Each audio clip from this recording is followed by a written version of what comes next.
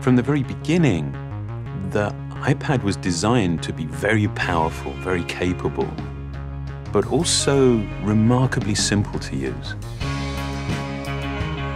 So our goal was to take all the amazing things that you can do with a full-size iPad, but pack them into a product that is so much smaller.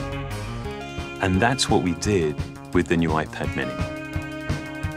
One of the things that makes iPads so incredible is that there's almost no end to what you can do with it. So when we decided to make the iPad mini, we wanted to make sure it had all the features that make iPad so magical.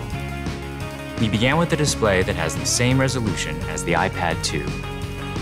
So all your apps and content look and work the same way. And at 7.9 inches, it's small enough to fit in one hand, but it's still large enough to give you that rich, immersive iPad experience. It has a dual-core A5 chip for fast, fluid performance, both FaceTime and iSight cameras.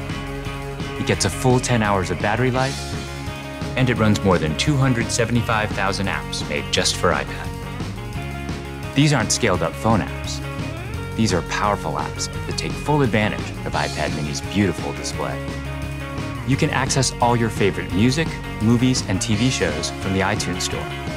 1.5 million books on the iBookstore, and over 5,000 magazines and newspapers on Newsstand. And another thing we're really excited about is that iPad mini comes with FaceTime HD. Seeing your friends and family in high definition makes you feel like you're that much closer.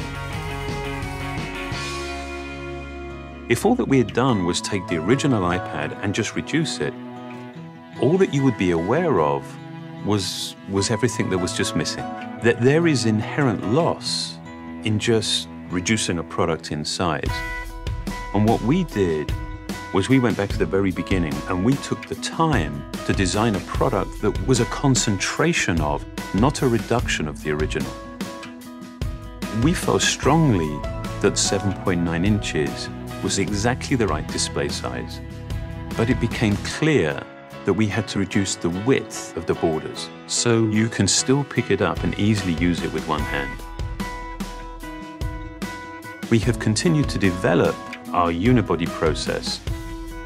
There are essentially two parts to the enclosure, the glass and the aluminium. And that junction where the two parts actually come together is incredibly important. The diamond cut chamfer meets seamlessly with the glass. And I think it's a beautiful detail that further reduces parts and actually makes it more durable. We also designed an entirely new smart cover for the iPad mini.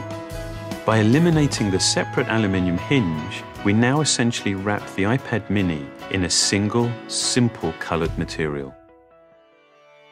The biggest challenge that we faced was incorporating all of these great features in a much smaller and lighter device. In order to do this, every part had to be custom designed, starting with the display. The glass on the front and back are only 0.2 millimeters thin. The touch subsystem is a mere 0.12 millimeters thin. It weighs half as much as any we've ever done before. Beyond the screen, we took some dramatic steps to maximize interior space. It has the largest and thinnest single-cell battery we've ever designed. We designed a smaller motherboard to house the powerful A5 chip and built in the new, smaller Lightning connector. We also redesigned the iSight and FaceTime HD cameras, and they allow you to take amazing photos in HD video. We've been able to build all of this technology into a device that is only 0.68 pounds and 7.2 millimeters thin. All of these efforts combine to make a product that is incredibly thin and light and has absolutely remarkable levels of fit and finish. And I think the result is an extraordinary iPad, one that will be used in so many different places, in so many different ways.